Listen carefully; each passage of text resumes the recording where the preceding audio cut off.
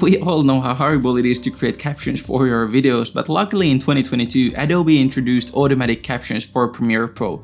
But there is one major issue. It is only available in a very small handful of languages. For example, my native language, Finnish, is not available in Premiere's auto captioning tool, but luckily there is a way how you can automatically create captions for your videos in almost any language out there. The first thing you want to do is edit your video normally and then export it out of Premiere.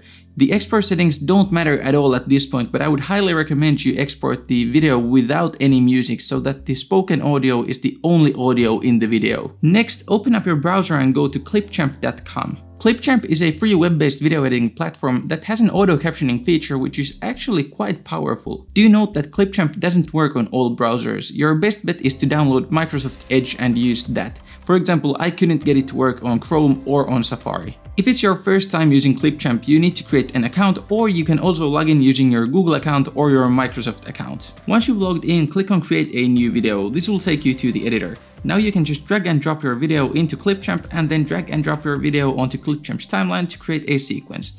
In here, you want to click on the Captions button in the top right corner and then click on Turn on Auto Captions. From here, you can select the language of your video, and the list of supported languages is long. I mean, just compare these to the available languages in Premiere Pro. Adobe really has some catching up to do. My sample video here is in Finnish, so that's what I will select and then click on Turn on Auto Captions. Now Clipchamp will analyze your audio for a while, and once it's done, you'll see a transcript pop up. You can either do the necessary corrections to your transcription here in Clipchamp or later on in Premiere. To get the captions into Premiere, you want to click on Download Captions, go back to Premiere and open up the text panel by going up to Window and selecting Text. Here you can click on Import Captions from File and then select your downloaded .srt captions file.